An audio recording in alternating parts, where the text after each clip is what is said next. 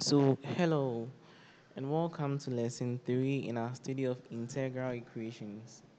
So, I'm going to Randolph, final year students of mathematics, K University, and I'll be taking you through today's video.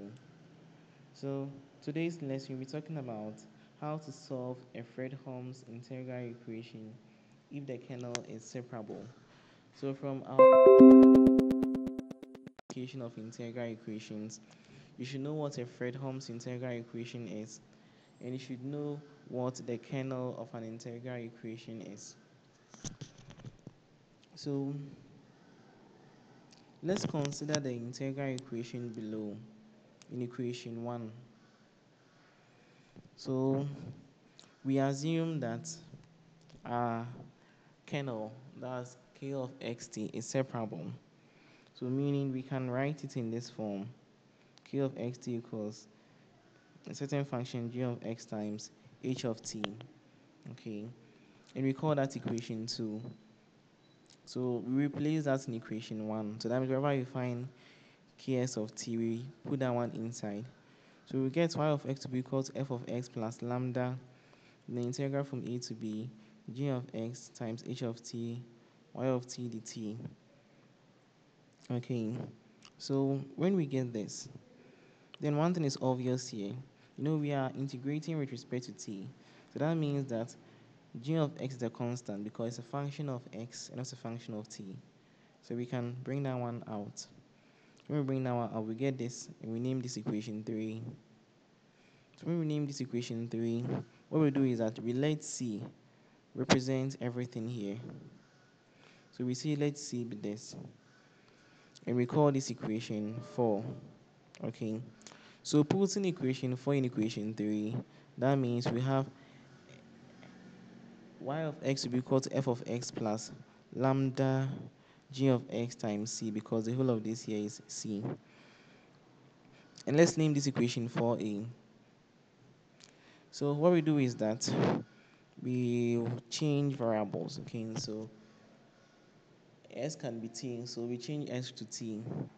So this will give us y of t will be equal to f of t plus lambda g of t times c. All right, so you could see that we had c is equal to something here, right? So that means now we know what y of t is, so we can come and put it here. So we put equation 5 into equation 4a. And that will give us the integral from a to b h of t. Then now our y of t is whatever we can find here, right? Okay. So when we multiply through, okay, so when you put this 5 into this equation 4, we are going to get this.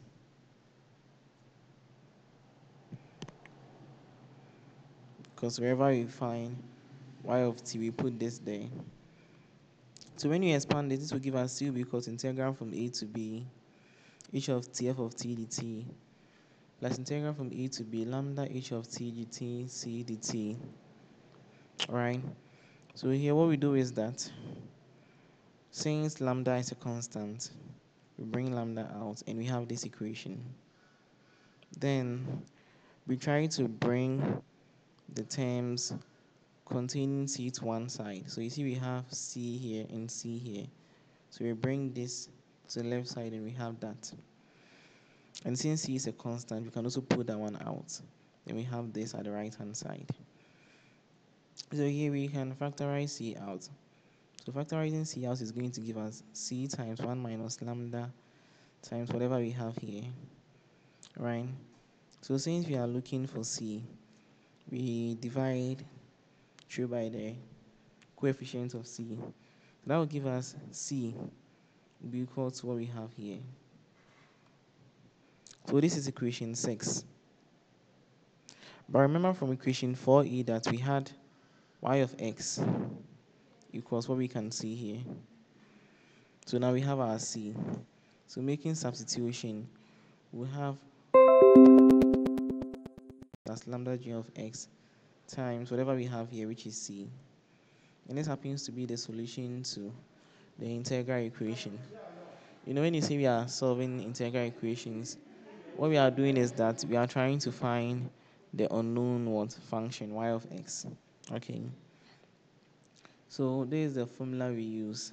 So now let's try to solve an example with it to make it very simple to understand.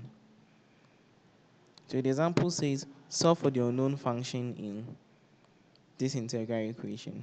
So we are finding for y of x. Okay. So from the question, we have y of x to be equal to what we can see here.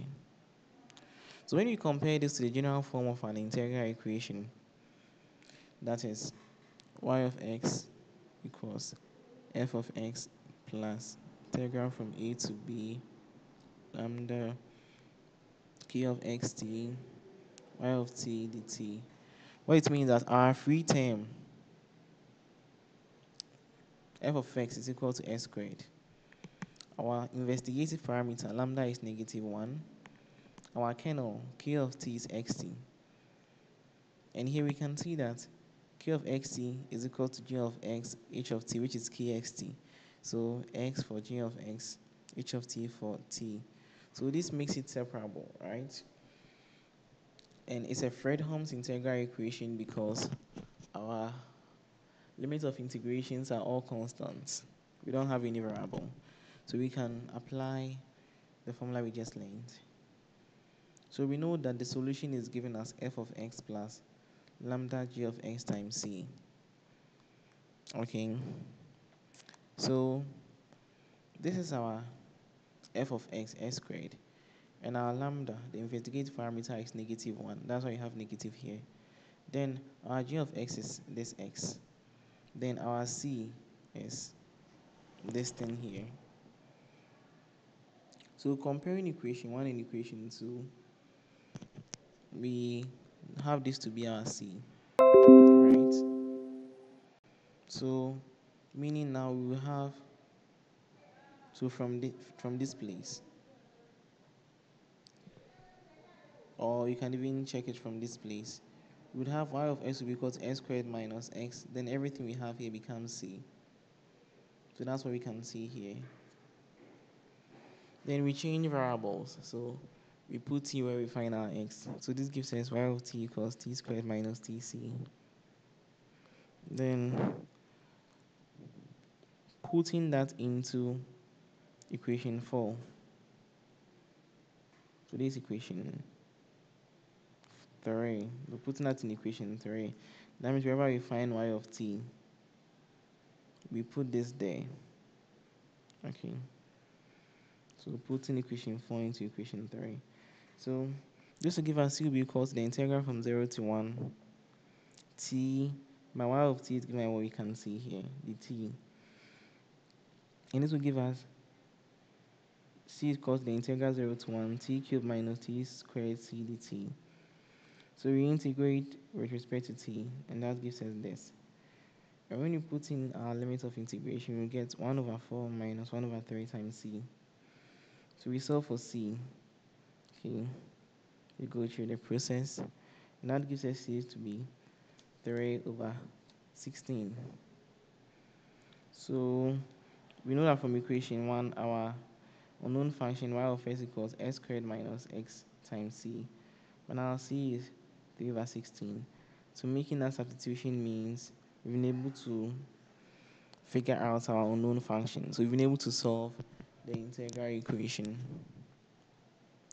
So that happens to be it. So when you have a Fredholm's integral equation and your kernel is separable, the method we just discussed is what you can use to solve that. And it helps you to achieve your unknown function, to find it in a very simple and fast way.